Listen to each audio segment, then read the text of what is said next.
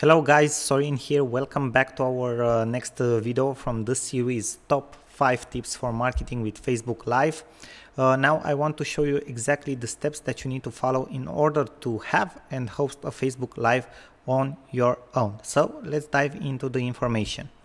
First step, first of all, you need to update your Facebook smartphone app to the latest version. I'm telling you that because I had that problem. I hadn't updated my Facebook app on my iPhone for more than 4 months now, and the button for Facebook Live didn't appear. I had to update my app, and now it works very well. So be sure to update your Facebook smartphone app. Then after you do that, log into your account. Then go to your status update to test to see if it works, and if you press to write something, this will appear to you. Okay, you will have the button to share a live video.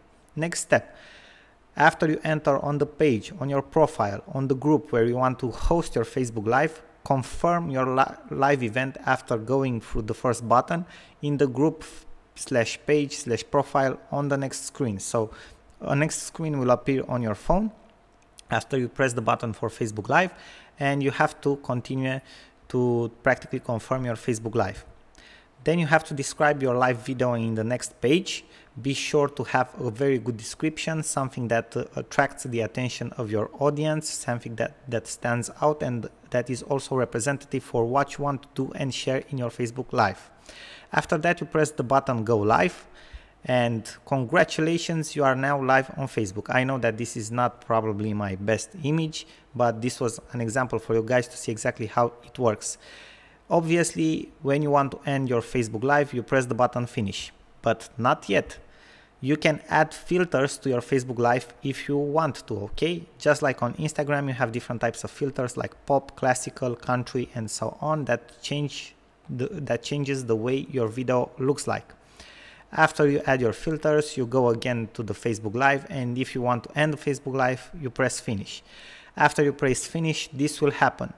Practically what you see in the left image, ending live video, will appear to you. It will be like a loading circle or something like that.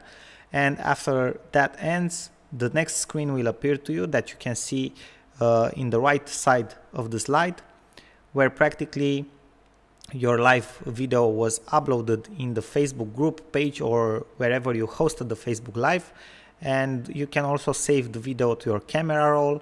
Okay, practically you press the button Done and it will be uploaded on that group page, which is actually pretty cool.